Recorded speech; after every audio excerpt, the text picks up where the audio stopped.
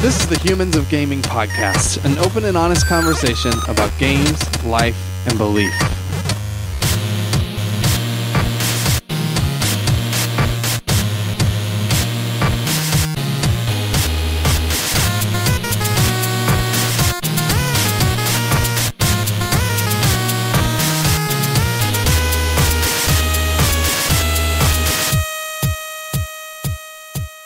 Hello and welcome to Humans of Gaming. I'm your host, Drew Dixon. I'm the chief content nerd at Love Thy Nerd, and I'm joined with Chris Gwaltney. Hey, Chris. Hey, what's up? I'm Chris. I'm the chief executive nerd with Love Thy Nerd, and this is Humans of Gaming, where we have people that make games on this show and get to know them as people, you know? So often they're only ever asked about the thing that they make and not who they are as people, and so we like to get to know who they are as people. Yeah, for sure. And probably before we announce our guest, we should give a quick update. We've kind of been bad about getting this show out there. And Naughty Drew. that has to do with a number of things. One of those is Love Thy Nerd Con, LTN Con we had recently, and it kind of absorbed our lives for a while, just planning that convention. And then the other thing is I've just been super swamped in my my full-time job, and so it's just been hard to make this happen. Yeah. So what we want to do is just do a few episodes before the end of the year, and then at the end of the year we'll have kind of an update episode about what we're planning to do for the next year. Yeah. So we have some ideas to make it less stressful on us, but then also higher quality. Better episodes. I think more streamlined, maybe more focused. Yeah. And have even hopefully more unique guests on the show as well. Yeah, and know, just better guests. Speaking of which, we can introduce our current guest because our current guest is really fantastic. So, Ricardo Bear, how are you? Hey guys, I'm doing pretty good. Glad to be talking with you guys. Yeah, for sure. And so you've worked on lots of games, some of the Dishonored games. You were, I believe, like the lead designer on Prey. How would you frame kind of your work in the games industry? I think like most people who've been in the industry a while, you probably, you have some games that have shipped that you're really proud of. Maybe you have some that you're not quite as proud of, and then you probably have some games that never saw the light of day. So I started working in the games industry in 99, and I was super, super, super fortunate to have my first job be at Ion Storm, where I got to work on the original Deus Ex. Yeah. So, like I said, I got really lucky there. It was a great team and a great opportunity. And then from there, I worked on multiple subsequent Deus Ex releases. Just talking about the highlights here. Eventually, I joined Arkane Studios about 10 years ago, and I'm super happy here. I love this place. Arkane Studios is like my favorite place ever. And we've done a lot of really great stuff here. A lot of really great, talented people here. Worked on the Dishonored series, and then eventually Prey, more recently. And what are you currently working on? Can you tell us that? I cannot, sadly. It's all super top secret right now. What if Chris slips you Abraham Lincoln or something? I don't even know what that. Oh, you mean the denomination? I thought maybe you were. Yeah. For some reason, my brain. Yeah, we're just talking money here. Calm down. For some reason, my brain was like, either he's going to do an impression of Abraham Lincoln, or that's a euphemism for something I don't understand because I'm too old now. You know what? Hey, if you tell us what game you're working on, I'll do whatever. It's fine. I had to say Abe Lincoln because Chris. He doesn't roll with Ben Franklin's. Okay. So he's a taco. It's just because I know him. He's my friend. This is not a slam. He's a Taco Bell kind of guy. Okay. So yeah. Hey, got me through college, I know who I am, and I'm comfortable with that. It's the same with me too. I couldn't slip you a Ben Franklin. But no. I actually just purchased Prey the other day, and I'm looking forward to getting into it. So. But I'm a huge fan of your past work. Cool. the Dishonored games are all fantastic, and I believe you worked on Brigmore Witches, which who Joshua Collar used to kind of do this podcast with me, and he's like a massive fan of that game. So I remember having that. I was at what was I at? It was like PAX West. I think it was PAX West. Yeah, I got to actually have lunch with him. Oh yeah, he told me about that because I was super jealous. But was it Taco Bell? So it was not Taco Bell. I think it was we went to a Vietnamese place. Pass. So how did you get into like? I mean, because I think a lot of people, like people like us who are really into games and stuff, I think it's a lot of people's dreams to work for a studio like Arkane, and then also to have your hands on series like you have, like Deus Ex and now Dishonored, and like how did you get into this type of work? Well, the way that I got in would probably be a lot different than what somebody's experience would be like now, because back then, I mean, we're talking 20 years ago. So, as far as I knew, back then there were no colleges or programs that were like specifically geared towards game development. You could go to an art institute, or you could like learn programming, but there wasn't anything that was like, this whole track is to prepare you for the exciting world of professional game development. And so I was just the kind of person who would end up getting games that had editors in them. So like, I think my very first experience messing with an editor that shipped with the game was like Warcraft 3, just goofing around with making maps. But at some point I realized that I wanted to try to actually make games professionally, and I had no idea how to do that. And so I was taking I was in college, and one of the required, like business classes that I had to take had a paper that you had to write, and it was like, interview people from like a prospective industry or something like that. And so I was like, well, I might as well do something I'm actually interested in. So I decided to interview a bunch of game designers. I actually interviewed tabletop RPG designers, and I interviewed people who worked in the video games industry. And, nice. So did you grow up playing like tabletop stuff? Yeah, absolutely. I still play tabletop stuff. I play a first edition D&D campaign that one of our level designer, he has a, gosh. If you're into first edition, if you're like old school hardcore, he's got a website. I think it's called Blue Bard. It's Anthony Huso, and he makes amazing minis. He writes modules. He does everything, and his campaign is amazing. He like created a custom table for us to play on with like a TV underneath it, so that the map you could like load up map. It's bananas. It's also super lethal. Characters die left and right. Anyways, that's fun. I love D&D. I've played every edition. But anyways, at some point in college, I was like, okay, I'm going to do video games. That sounds like a better career. But a little bit more money in that sphere, I guess, too. That's true. Were your parents like worried about you when you were into all this stuff? Were they like, not at all. Okay. I mean, I think at one point, like, my stepdad, we had a conversation one time where he was like worried that I was reading too many funny books. Is that how he framed him? Ricardo's into those funny books. You spend so much time reading those funny books. He was like referring to like science fiction and fantasy books that I was constantly reading. But no, other than that, no, my parents didn't care. It's not that they didn't care, but they were supportive of whatever I was doing. Anyways, at some point, I was going to school here in Texas, and I made a nuisance of myself. I just started writing. I would write letters to game studios, and if I would happen to be like in Dallas or in Austin, I would just ask if I could get a tour. And eventually, my wife and I moved to Austin because I was like, well, based on what I knew at the time, either we need to go to California or Austin.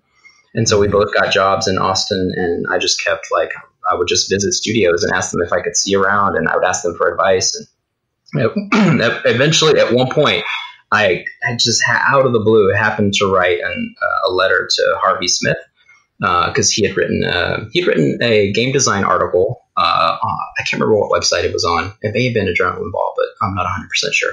Anyways, and he actually wrote me back, and I was stunned because I was just interacting with the content of the article. It was about like designing AI or something like that.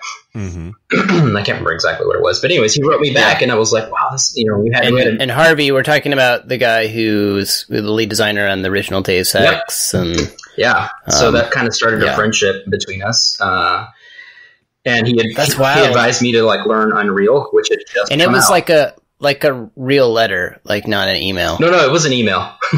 Oh, sorry. Yeah. Sorry. I thought you said no, he wasn't like my pen pal or something. Yeah. That would have been amazing if you had sent. There was email, and we started a correspondence, and he advised me to learn Unreal, and so I started building maps in Unreal. And long story short, that led to like I visited Ion Storm, I showed them my maps, and that got me an interview. That's how I got in. But nowadays, though, I mean, you can go to school for game development, right? Yeah, and it's great, right? And also, I imagine like Harvey's probably. I say Harvey like he's my bud. I imagine people like Harvey Smith are a bit harder to start an email friendship with.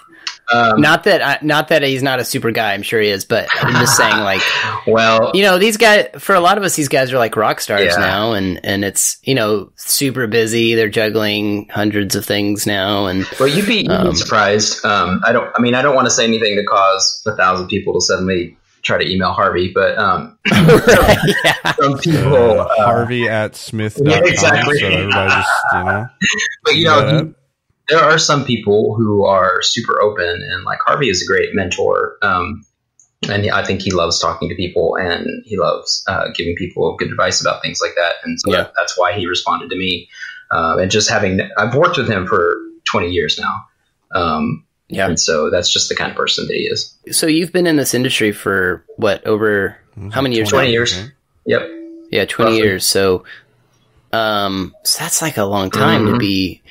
And you're trying to make me feel old? Yes. Are you about to? I suppose. Yeah. I just heard about that. Ageist podcast. That's right. Yeah. I'm like much less active on Twitter now than I used to be, just because of like personal happiness reasons. But I just heard about that last night on NPR. Funnily enough. So, the OK Boomer meme. It's now just turned into a way for young people to make fun of anyone that's slightly older that they disagree with. Yeah. You've got to be Gen X, though, right? You're not a boomer. No, not at all. No way. Nope. Okay. I'm right on the bubble between Gen X and millennials, I believe. Okay. Like, depending on how you classify it, I could fall in either camp. Yep. So I just get to make fun of everybody. Sounds like that's my tactic, yeah. But so what have you, like, in those 20 years, like, what are some like big takeaways? What have you learned from your experience in this crazy industry? Oh my gosh, I don't even know where to begin with something like that. What do you say to someone who's like, I want to get into video games? Making video games. They're already into video games, probably. If you're not in the games industry and you want to get in, there's no substitute for just doing work yourself on your own, whatever that is. If you're into animation, if you're into game design, if you're into narrative design, one of the most important skills in any of that stuff is like being able to start something and finish it. Mm-hmm. You'd be shocked at how many people are like, you tell them, like, well, just go get this editor that's free and just make something, even if it's a dumb piece of trash. Just like start something and finish it. And you that's a skill you have to develop, like being able to execute on your plans. Because you might end up with something eventually cool that you could show someone and that will get you in the door. But even apart from that, just like go do something. I mean, it's kind of like when people ask like Stephen King or other writers, like, how do I write a book? And he's like, put your ass in a chair and write. Write a book. Yeah. Just do it. Put your fingers on the keyboard and type one word and then type another one and then type another one. And keep going until you're done, Mm-hmm. But I feel like sometimes people ask and they want some kind of like, say these 3 magic words and buy this one program and you will be a game designer. Yeah. I guess, and part of what I was, in my initial question that I was thinking about is like, it's a very successful industry, video games are, but it's also kind of a really volatile, I think, industry. And there's like tons of turnover and tons of change. Yeah. And I think, like, even personally, I've just noticed in the last maybe 5 years or so, like, a lot of my friends that were in the industry have been, like, kind of, like, chewed up and spat out by it in a way, Yeah. you know? Like, it's hard on a lot of people. You know, there's been a lot more attention given to some of the problems in development, like, just blanked on the term. Crunch. You know, Crunch where you work too culture, much. yeah. Crunch, crunch culture and all that kind of stuff. So I'd just be curious to hear from you, like, how come you haven't been chewed up and spit out by, like, what keeps you going in it? Like, what's been different for you? I think I've gotten, again, very lucky in the people that I got to work with and get to work with today, and the companies that I've ended up at. They've never been perfect by any means, but, you know, back when I first started in industry at Ironstorm, like, and this is pretty common, but, like, people would, you know, if you worked 80 hours, that was, like, something to brag about. But now that's like, what's wrong with you, dude? That's the dumbest thing I've ever heard. Like, you know, you should have a life, you know, you should have friends, you should have family if that's what you want to do. But, like, that's not good. And it can be exploitative also. As we've seen in other companies, but and the industry has lots of ups and downs, and I have experienced some of that. Ironstorm, you know, eventually came to an end, and then I did a couple of other things that eventually also came to an end, like Midway and Junction Point. But I've been super fortunate to work at Arkane now for 10 years, and Arkane has been around, like, I think it's been around 20 years. In fact, we are celebrating our 20-year anniversary. Hey, happy birthday. Congratulations. Yeah. So it's been around twice as long as I've been working here, and it's grown and evolved and changed over time. But one of the things I appreciate about it is that we try really hard here to have a healthy work-life balance and not encourage people to, like, you know, burn the candle at both ends here. Yeah. And I know it's not like that everywhere, but I feel like there is a growing consciousness around that in industry, the more people that I talk to. Which is encouraging. Yep. So we want to get into, we don't have a ton of time here because I know you got to go, and we got started a little bit later because of things I did, things that were my fault.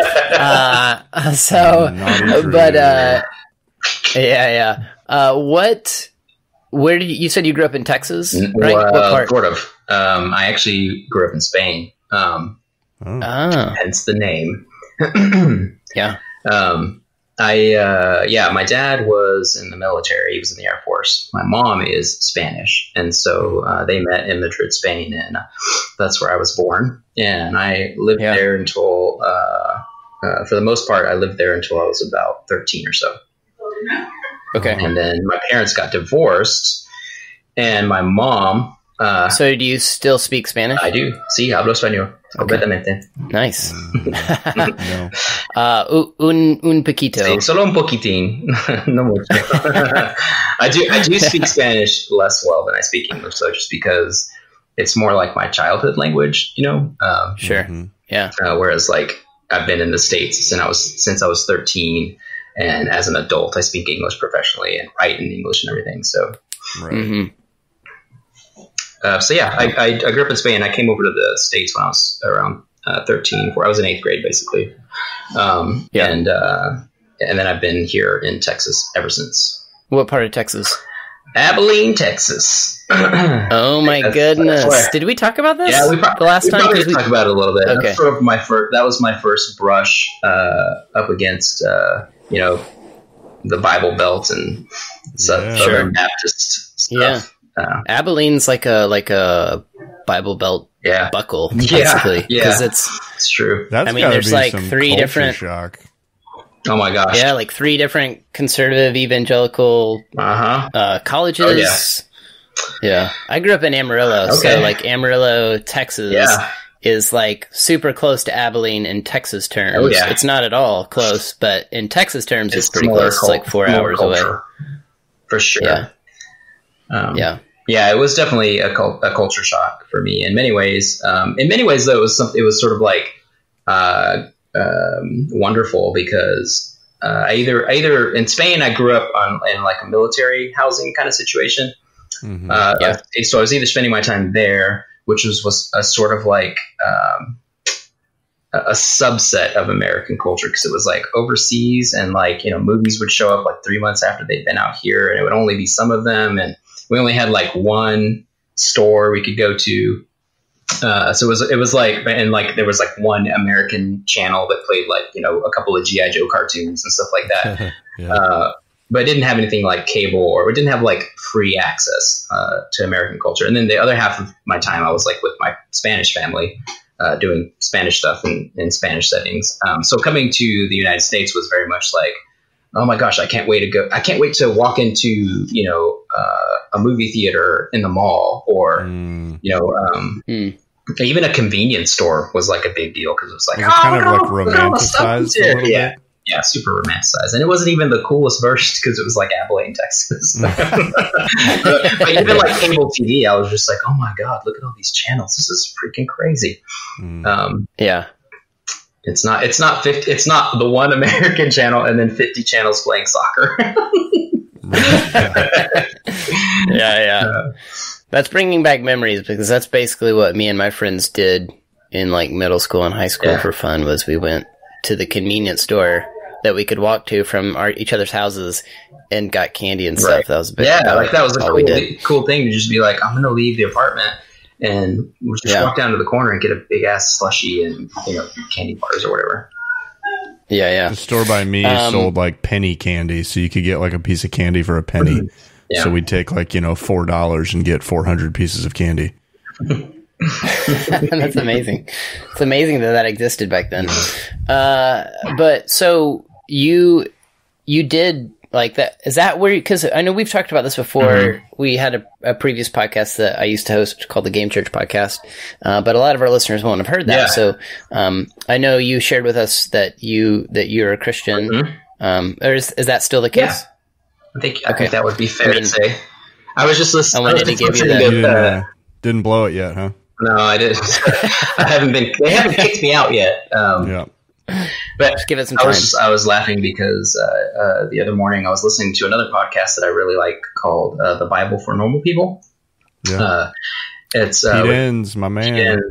And anyways, they had this comedian Pete Holmes on, and he describes him. He's hilarious.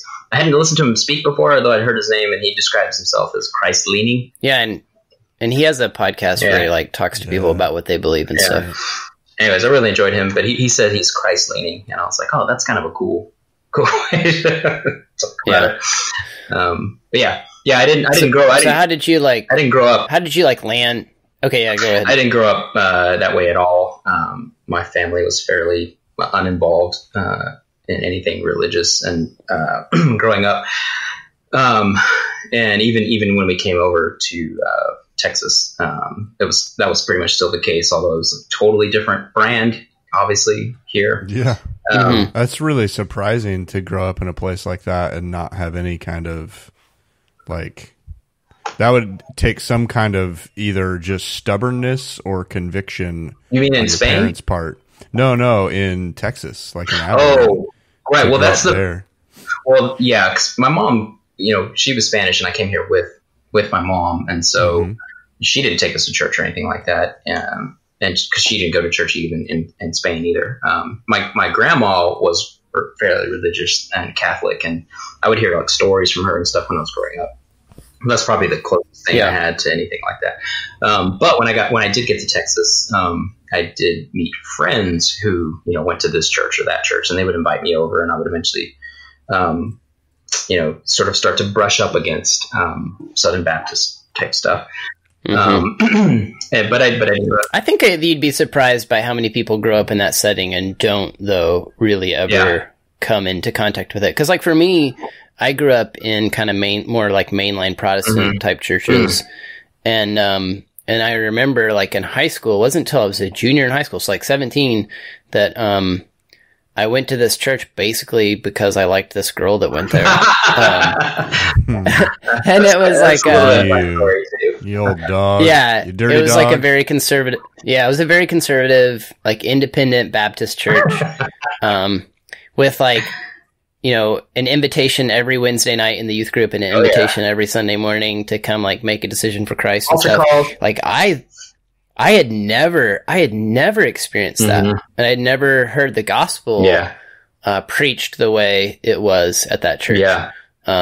So I think even though so Amarillo and Abilene are basically like the same place. Yeah, basically. I mean, they both start with A, so, Yeah. I mean, the culture, I think, is very similar. And so I managed to not come in contact with that for a long time. So, yeah, I think my true, window or doorway into faith and religious type stuff was initially very intellectual, though.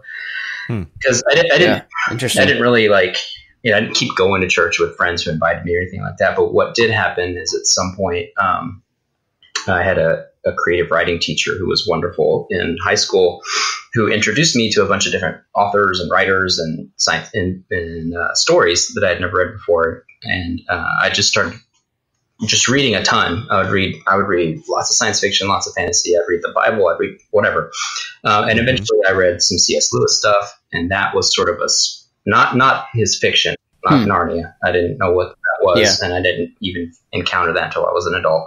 But I did read his essays and theology and stuff like that. And that was a springboard where I sort of started to develop a personal, a private faith based on those kinds of interactions, which was super transformative and compelling for me as in my 17, 18, late teenage years. That's really interesting to me. I would venture to guess that's a pretty uncommon way to get into it, because I think, I'm thinking about my own story and just other people I know, if they weren't raised in the church, it's kind of like what you said, you had friends and you get invited to youth group, and really your faith is more of a social thing, less a private or personal, kind of deal.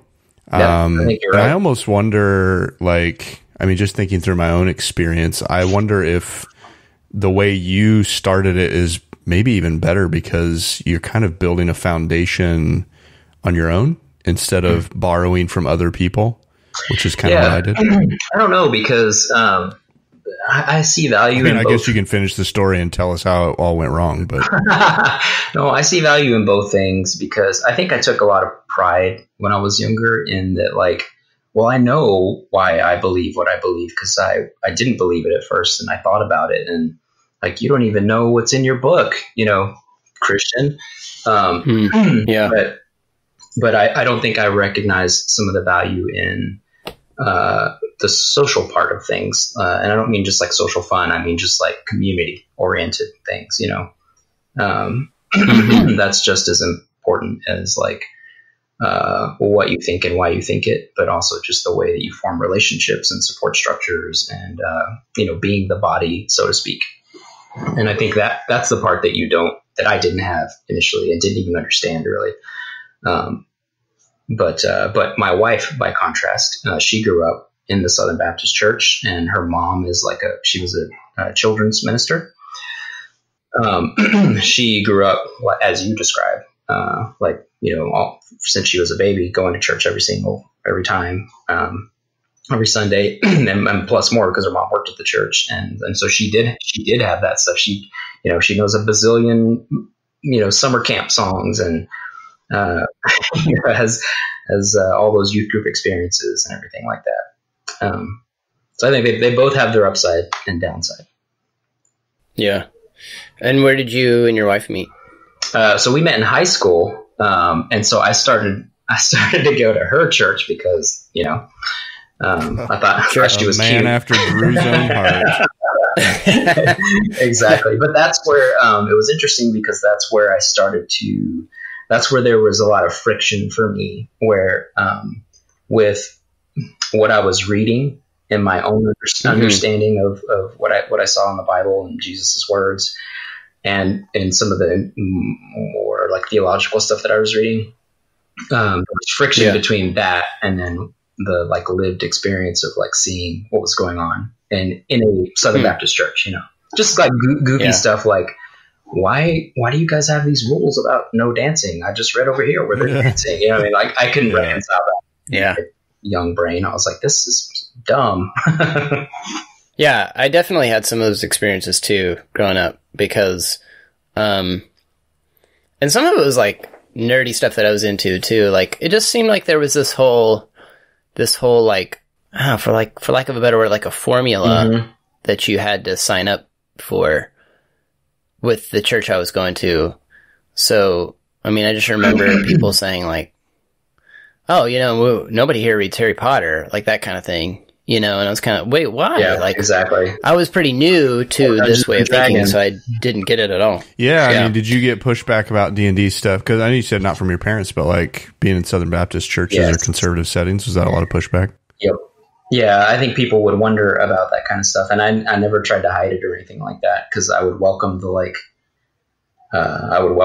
discussion or the debate because I think. Because I would just say like, why? What's wrong with it? Let's talk about it. And so I think I think people would. I think they would. What's the right way to put it? It's like, here's this person that's playing these things that are supposed to be devilish or whatever because someone told me that they are, but I actually like this person and they seem smart and they actually have read the Bible more than I have. So, you know, so I think that was something like that created some cognitive dissonance for people, you know? Yeah, definitely. So you kind of came out, it sounds like from this conversation and previous conversations I've had with you, kind of came out of that, like, for lack of a better word, super conservative, like evangelicalism brand of Christianity, brand of evangelicalism. So now, what is like kind of how do you think of your faith now? Like, where you said Christ leaning earlier. It's interesting because I do, I do think you can look back and see like there are major like movements or shifts. I think in many people's faith and lives, but especially I can see them in mine. There's my youth, which was fairly not religious or secular, and then there was like my late teens and early 20s of just like absorbing Christianity and having a very private intellectual faith for the most part. But I think in the last, I don't know, maybe 5 or 6 or more years, I've had another major shift, or I guess incorporation, I guess would be another way to look at it, where just and it probably has 2 threads, and one major thread is the contemplative tradition of Christianity, and a major touchstone for that would be somebody like Richard Rohr. I was just going to say his name. Yeah. So that's been a huge part of my faith and my practice, is just like having a contemplative practice and just trying to gobble that up and learn about it and sort of recapturing what I feel like has been lost in a lot of Western Christianity. Yeah.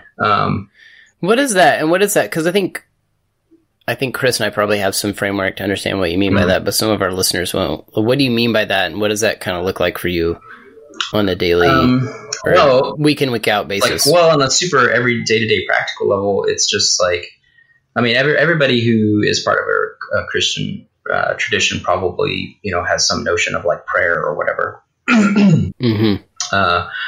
But many people might be surprised to learn that, like, when you use words like meditation and stuff, it doesn't just mean Eastern religions, but that Christianity has a really long and rich tradition going all the way back to the desert fathers and desert mothers, of a sort of like sitting still, sitting quietly, and contemplating, having a contemplative attitude where it's less discursive, right? Like a prayer is discursive. It's like, I'm going to ask God for things, or I'm going to talk about this or talk about that. And contemplation is a little more about listening and sitting still and sitting quietly. And there's lots of different practices. There's an Ignatian tradition, which is more about like using your imagination, to try to encounter, have an encounter with the divine. But anyways, there are practices like centering prayer where you just like, have a 20-minute sit where you just try to quiet your mind, still your heart, and focus on your breathing. And then you have one element that you focus on. Like it might be like a word or a phrase, and you just sit quietly with that word or that phrase or that concept for 20 minutes. And stuff like that can be really transformative. And it's not, some kind of new invention or anything. The contemplative tradition has super rich history that a lot of people are. It feels impossible in our day. Yeah. Like I got to check my Twitter feed, and I gotta. Yep. Yeah. It's see if anybody's liked my status and stuff. It's experiential, I think, is another word that somebody like Richard Rohr would probably use. I think he has this metaphor of like a tricycle of like, the center wheel on the tricycle is experience, like trusting your own experience of the divine. And then the other two wheels are, I think, like church tradition and the scripture, right? But he places the emphasis on. It's a little bit like the quadrilateral of John Wesley, but he puts the emphasis on the middle wheel of the tricycle, which is experience. It's like accessing everyone has immediate access to the divine. We live and move and have our being in it, as Paul. Yeah, right. Yeah, I mean, it makes a lot of sense. I think, especially, it's a big weakness in a lot of Christians' lives, and especially in the West these days, is that it's really like kind of a hyper-rational faith in a lot of ways. And the Western West, mind is very, you are absolutely right. The Western mind is... Like, I was going to ask you the question, what, do you ever get to talk about this with people at like Arkane, and do they think you're weird? But I would venture to guess you get the same kind of reaction from some Christians. It depends. For more conservative Christians, yes, but the Christians that are my close friends, of course, not at all. Sure, some of them are into the same stuff, and some of them understand what I'm talking about or what I'm doing. Some of my closer friends at work, of course, also know about this kind of stuff, and we have discussions about it. That's fun. The other thread, the other major shift for me has been just reading a wider range of voices, which I guess is kind of connected to the contemplative thing, but because of what I had access to and the people that I was around when I was in high school and college, I thought I was reading theology with a capital T, right? Yeah. But what I was really doing was reading Western, European, male-centric theology, white theology, right? But that gets often couched as, no, that's theology. That's with a capital T, and what everybody else is doing has a special label. And then I realized, oh my God, there's this like much bigger world out there, with all these rich, amazing traditions and different lenses through which they understand faith and the Bible and church and everything. And so I've been reading a lot, just trying to expand the lenses through which I can see things. So. What are some of your favorites or like voices that you've been getting into? I mean, you mentioned like Pete Enns, Bible for Normal People. He's got books too. Yeah. Well, a lot of it actually has been reading from the Black church. So like people like the late James Cone. He wrote a book called The Cross and the Lynching Tree that was like devastating, I thought. The book does a lot of wonderful things, but one of the things it does is it makes the connection between, the cross of Christ and the lynching trees, the lynchings that happened here on our soil, right? But anyways, he develops a lot of wonderful theology out of that. And it's amazing to see someone talking about the same biblical content, but doing it from a perspective that I can't have, because of my experience, Right, yeah. and so it's super expanding. Right. But there's other people like that, like Will Gaffney wrote a book called Womanist Midrash, where she talks about, she's a great scholar and a great writer. She does really great work with the Hebrew Testament from a womanist perspective, which is something I didn't even know about like 6 years ago, and now I'm super glad that I do. Yeah. Yeah, and reading things also from LGBTQ Christians, like Justin Lee, and I'm totally blanking on the guy's name now. The guy who runs the Reformation, Matthew Vines. I'm curious. We're kind of running out of time here, but I know you mentioned like your wife, especially coming from a pretty like conservative evangelical background. Is that like a source of tension now for you and your family in any ways? No, it's we've been on this journey together, and she's probably the wisest person that I know on the planet. And she is often leading the charge in many of these areas. She's actually. I suppose I didn't mean between you and your wife. That would be kind of intrusive. No, that's fine. I sort of meant I kind of always. That's a bad assumption, though. I sort of always assume that you know, the tension probably comes more between like in-laws and things like that. Well, that's interesting because I think it would be understandable for you to assume something like that, especially given the background. But Angie's parents are actually really wonderful, and they've been on this journey with us also. And cool. Yeah, they actually live really close to us. And it's been amazing to see them actually learn and grow and have super compassionate hearts about a lot of the topics that I mentioned. So it's been amazing. Well, I really appreciate you sharing sharing about that journey a little bit, because I think a lot of us, like I see my kids just sort of like going full bore into what they think I want them to believe right now, because they're pretty young. And in some ways I'm like, great, like they believe a lot of the same things I do. That's wonderful. But then there's this other side of it where I'm like, you know, I really want to develop this, like environment for them where they can ask questions and they can doubt a little bit, and, you know, or doubt a lot if they need to, and still know that they're deeply loved and deeply valued, and that like, I want to help them find answers to things, or if I can't find the answers, I want to help them be okay with not having an answer on this, that, or the other. I mean, it's these things are tough, and how old are your kids? We need a lot of grace. My oldest is 8. Yeah, 8, 5, and 2. Okay, cool. That's awesome, man. Yeah. You got kids? I have 5 kids. Oh my goodness. Yeah, I have,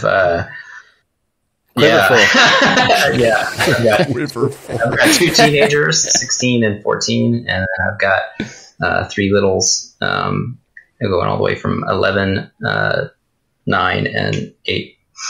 Yeah, Nice. That's a brood. That was, by the way, that was another shift for me, was because three of our kids we adopted from the foster system. They're all 3 siblings, awesome. But that was an amazing experience, and continues to be for lots of different reasons. But it did impact my thinking about my faith in many ways as well. Shifting from the individualistic, like kind of thing that you find in Western evangelical theology, to more like being more conscious about like how our environment impacts us, and our social connections and social bonds. You know. Oh man, there's so much I want to talk to you about. But we're just scratching the surface a little bit. Yeah, we'll have to have you on again. You can tell us more about how that's informed your faith, and also give me some parenting advice, because I need that. I can give you some Amen. parenting catastrophes so maybe you can avoid. That would be, hey, I'll take it. That sounds great. Cool. Well, this was awesome, Ricardo. I know you got another meeting to run to, but thanks so much for making the time. And where can people find you online? Like, what's the best way if people want to follow? I do have a Twitter account. I think it's just at Ricardo Bear, my name. If people want to ping me on that. I don't tweet super often, maybe like, I don't know, once a week or something like that. I don't check it often. Yeah. But I post things on there occasionally, that like games that I'm playing, books I'm reading, stuff like that. Well, definitely check that out. Go check us out on the socials. Just search for Love Thy Nerd. We have a Love Thy Nerd community on Facebook. Just search for Love Thy Nerd community. You can nerd out about nerd stuff with other nerds. We have a website. Go check that out, lovethynerd.com. Come on a trip with us. Come hang out with us. Come get to know us. We'd love to make a connection with you. Write for our site. There's lots of things you can do to partner with us. We need money to do this too. So if you think what we do at Love Thy Nerd is awesome and you think podcasts like this are great, consider supporting us monthly. And if you do, you can be a part of a super secret Facebook group, where you get kind of a more inside scoop on what's going on with Love Thy Nerd. It's one of the small benefits of doing that. But really, like, quality podcasts like this one and our site and all this kinds of things are things we can't do without some financial help. So if you're listening to this, consider doing that. And that's about it for us. We have a whole podcast network. Go check those out. We have a comic book podcast called The Pull List. We have Free Play, which gets into all areas of nerd culture, and it's just a super fun listen. So that's it for us. Thanks again, Ricardo. Thank you, guys. It was super fun.